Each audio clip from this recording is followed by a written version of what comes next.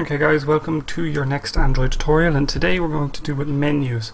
Now menus in Android are mostly, how will I put this, the menu system in Android is really useful because it can be extended in any really way you want. You can do whatever the devil you like with it and it works perfectly in my opinion. Now we're designing our menu for the action bar, but it also means that on older Android devices which don't have the action bar ability, when you press the menu button, the menu will pop up automatically. So the first thing we're going to need is we're going to have a look at this here. This was created when we created our project. It's our callback for the main activity called public boolean on create options menu, and then it inflates a menu resource from or.menu.main activity menu, which is under the menu folder. Don't forget or res.menu.main activity menu. This is a special type of XML file for menus only. So here's our resources and here's our menu with one item. Now this is done in code, but we can actually go up here, we can actually create new stuff. So this is menu elements and this is an item. So we're going to add a new item in the top menu. We're going to create, okay. So now we've got our item. We're going to call this menu item. Actually, we'll call this Twitter, okay? Because when we get into logos and stuff, we want to keep it as Twitter. Okay. Order menu category. These are all the different properties you can do. We're going to manually modify them because I prefer doing it that way and I just enjoy it in general. I'm going to do this in code. So the first thing we're going to need to have our ID. We're going to need a title, Android title, and this is what the text for the menu item is going to be. So we're going to say Twitter.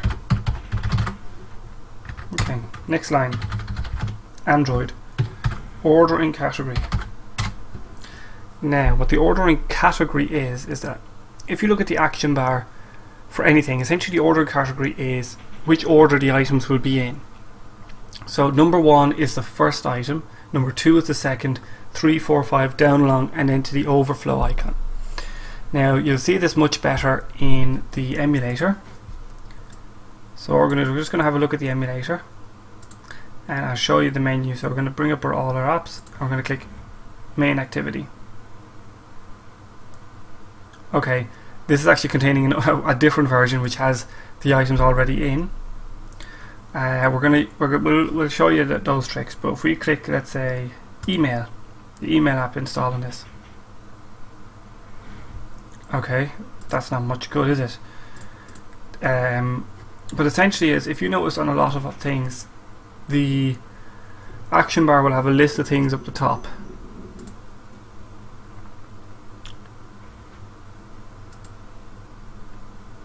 Alarms, okay. Yeah, see here the tick, that's a menu item, that tick would be. Okay, so we're going to head home and we're going to minimize out of this. Yes. Oh bugger, what happened there? Okay, so the ordering category is which item becomes first. Now the first item is the item at the top of the list and they go down the way, so it's what you want at the top. And on the action bar it goes across, so the item you want on the left is on the top. So we're going to put this as category 1. Now the next property is our Android show as action.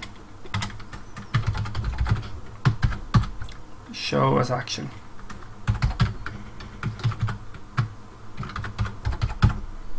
Now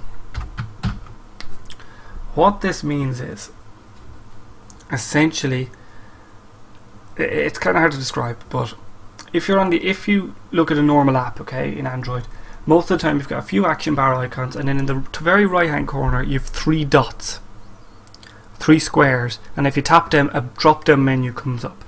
That's all the same menu actually in Android, in the Android system when you're coding it. If you want icons to appear, or if you want certain icons to always be on the action bar, this means show as action, always on the action bar.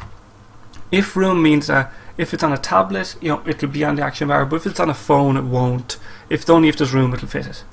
And never means always put it in, or never put in the action bar, always put it in the overflow menu as it's called. With text, this is for icons, we'll do that later. So we're going to say this always, and we're going to create 2 more items. So we're going to copy and paste, because that's how coders do things. And we're going to change ID the next one to Facebook. And then we're going to create, we're going to say Facebook. Not Facebook, but, or Facebook. Facebook. And the last menu item we're going to create is going to be called refresh. And then we're going to type that in down here. Okay, so now we've got three menu items. So what we're going to do now is, the order in category hasn't been changed. So we make this one number 2 and this one number 3. That means on the action bar, they're going to appear as, on the left, going from left to right, it's going to be Twitter, Facebook, refresh. So we're going to hit run. And we're going to see what happens. Now unfortunately I'm getting an error. So I'm going to go sort that out and we'll be back. Okay guys, so there's a slight problem with file names mostly, and a few other little glitches. So we have our 4 items that are going to be in our menu. Now if we bring up our emulator, we're going to see we have our Twitter icon, our Facebook, our refresh. You're probably wondering, where's that last icon? Well, if you're running an emulator that has hard-coded buttons like this, if we press menu, see why settings comes up at the bottom? That's the extra menu item, that's our 4th menu item, so that's our overspill. Now if this didn't have any physical buttons, we'd have the 3 little squares up here that you see on new phones and tablets that have soft buttons. But first thing I've noticed is we've got a little bit of a problem. This main activity here, our title is being blocked, which is, I'll be honest, not very detailed looking, it's not very nice.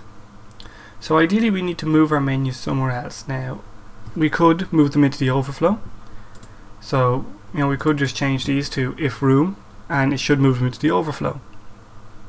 But there's a better option. In Android you can do something called action bar splitting.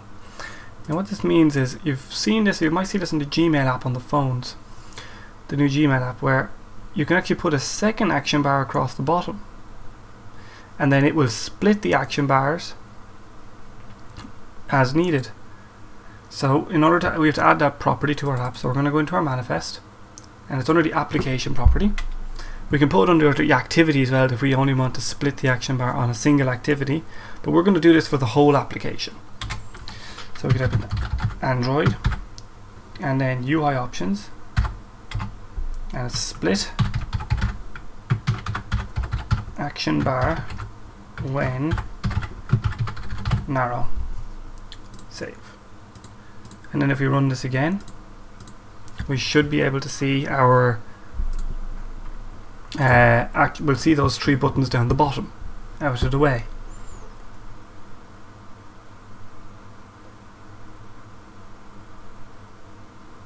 So once it installs, we'll see that.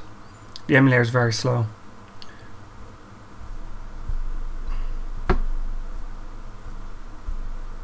And here we go. And boom, look.